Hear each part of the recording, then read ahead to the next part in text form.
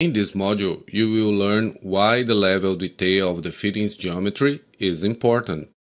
The level of detail indicates how detailed is your component. Is it important? Yes, very important, because the more detail you create the family geometry, the larger the family file gets. A single fitting family can be used 1,000 or more times in a single tower building. If the file is 100 kilobytes bigger, it can start to degrade the model performance sooner, and some tasks, like selecting and moving many components, can become a nightmare depending on your hardware. Now let's see the LODs.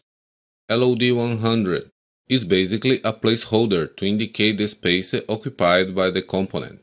In MEP fittings, it's very difficult to indicate the difference to LOD 200.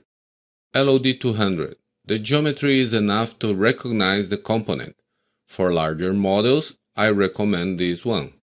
LOD 300. The geometry has more details, but is still simplified. For small models, it's okay to use it. LOD 400. The geometry reflects the real part. Use only under request. The larger files will take a toll on your productivity. Impacts of a higher LOD. You get a real-life looking component. To create a more detailed 3D modeling, more information about the component geometry will be demanded. Having embedded components in a family helps the detailing in two ways, in the geometry and also in the quantities schedules. Now you can explain what LOD means and why it is important. Define the level of detail of your components.